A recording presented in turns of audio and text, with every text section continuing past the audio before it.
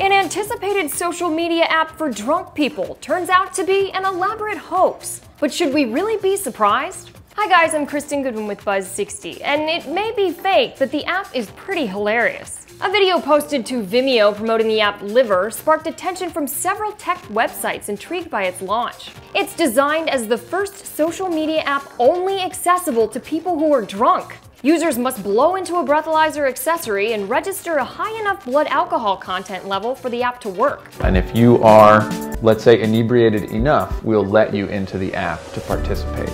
Once logged in, users can play a crowdsourced game of truth or dare, drunk dial other inebriated souls, and if the night goes awry, there's a blackout button, which deletes any record of activity.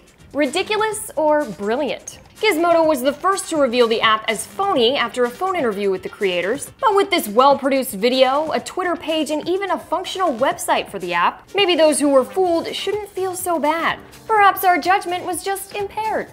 Buzz60, now you know, pass it on.